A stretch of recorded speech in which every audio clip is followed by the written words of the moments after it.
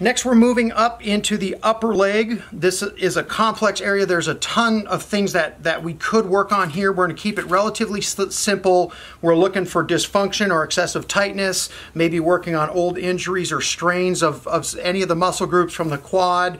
You know, you've got your medials, you got your laterals, you got your rectus femoris. We're going to do a little bit with adductor work as well. I'm trying to cover a lot of surface areas, so I'm going to go with my larger tip. Most of my clients and patients find that the softer durometer in the larger tip actually provides the best, most comfortable feel.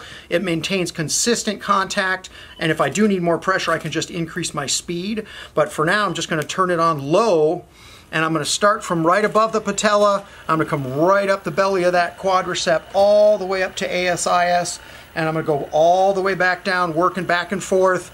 Bigger muscle group, I may spend a little more time here, but same components here. We're going to go up and down. All the way up, all the way down is 1 repetition. I want at least 4 to 5 to 6 of those. On the last couple, I am going to, at this point, you can see I'm not putting any downward pressure on my hand at all. And as I start to get to the end of that warm-up phase, then I'm just going to put gentle pressure down and make sure that I'm sliding that muscle tissue up and moving through that as effectively as possible. Now, because this is such a large area, I'm going to do that down the front.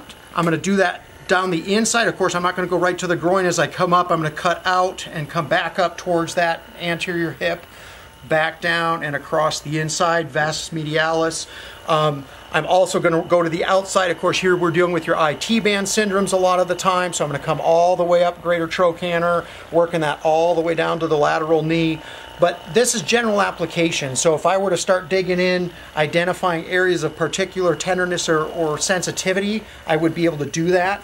One thing I do like to do here if I'm working on the inside of the leg is I like to relax the knee and externally rotate it, so I can get deeper here if I want to dig into that vastus medialis obliquus muscle, or I can come down a little bit further into the adductors depending on the condition that I'm working on.